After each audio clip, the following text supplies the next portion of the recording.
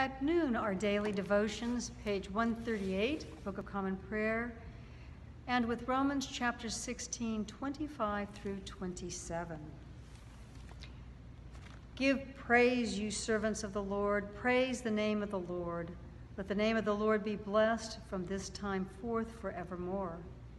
From the rising of the sun to its going down, let the name of the Lord be praised. The Lord is high above all nations, and his glory above the heavens.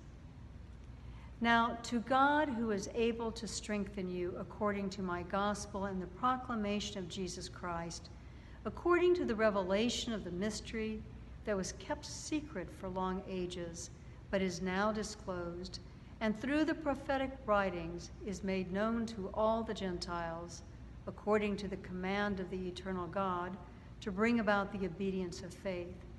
To the only wise God through Jesus Christ, to whom be the glory forever. Amen. Let us pray in the words of our Lord Jesus Christ. Our Father, who art in heaven, hallowed be thy name. Thy kingdom come, thy will be done, on earth as it is in heaven.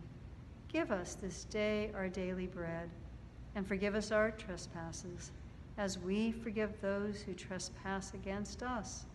And lead us not into temptation, but deliver us from evil. For thine is the kingdom, and the power, and the glory, forever and ever. Amen. Blessed Savior, at this hour you hung upon the cross, stretching out your loving arms.